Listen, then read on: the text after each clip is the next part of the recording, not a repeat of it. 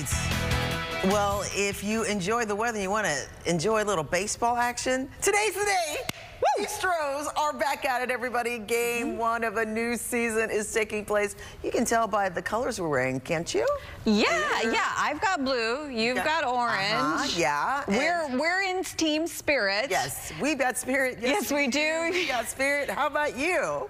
Seth, how about you? Do you have spirit? What? Look at that spirit. I have spirit. Of course I have spirit. Are you asking that seriously? Yeah, I'm surrounded by shooting stars in orbit. Of course we've got spirit here at Minute Maid Park. It is opening day 2024, and we are pumped up, folks. We are about 8 hours away from first pitch to get this season started, and it looks very promising. Some good off-season acquisitions. This team is ready to play, and the stadium is looking beautiful, ready to roll. Are we ready, folks? Let's get it started here with the hype video that the team released earlier this year, revealing the theme of the season, which is relentless. And I can't think of a more perfect word than that. It's been Major League Baseball's Final Four for the Astros for the last 7 years. The American League Championship Series, that's been the 4 World Series during that time. They've won 2 of them, and there's no reason they're not going to be right back on the doorstep of that this year. Their relentless pursuit of another title begins today with Game 1 of 162. The Astros host the New York Yankees with first pitch scheduled for 3:10 this afternoon. And believe it or not, there actually are a few tickets still available. Go to astros.com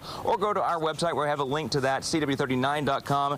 First pitch again is 3:10 against the Yankees today. And don't forget about Street Fest, which is going on outside of Minute Maid Park. That starts at noon, runs till 3. You're going to have all sorts of fun there. If you have a ticket to the game, you can get in there for free. You're going to enjoy live music. You'll be surrounded by hundreds of other Astros fans. You're going to have food trucks, giveaways, and more. But back here on the field at Minute Maid Park, I've got to ask one of the veteran shooting stars, what is opening day like for someone in your position? Opening day is the best day ever. It's so exciting to see all the fans, all the season ticket holders back in the stadium, decked out in the new gear, the team coming onto the field for the first time. It never gets old. Yeah, I mean, you've done this how many times now?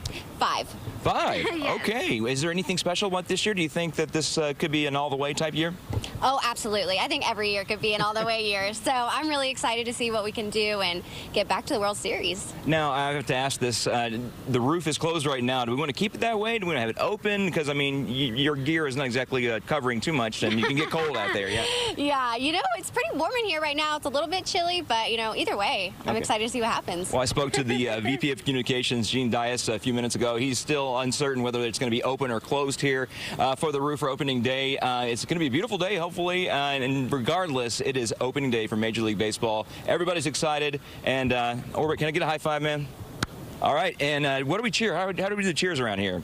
You know, we always go for a good old Let's Go Astros. Let's hear it. 1, 2, 3, let's go Astros. All right, there you go. Back to you, Ito and Sharon. No, you have to say it too, Seth. Yeah, Seth. Let's go Astros. Excuse me? Yes, do it right now. Let's go Astros. What? Oh, well, you're breaking up. I can't hear you. Oh, he did not just pull the I'm in a tunnel move. He sure did.